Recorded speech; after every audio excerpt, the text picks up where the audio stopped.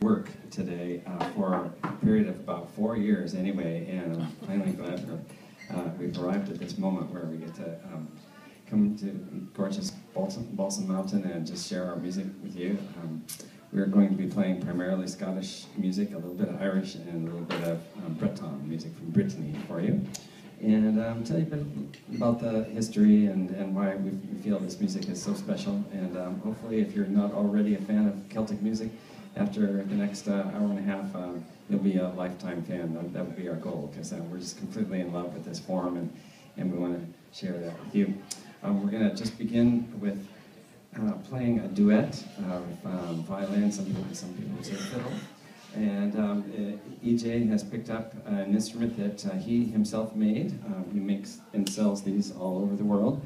And this is called the Scottish small pipe. Everybody should have one.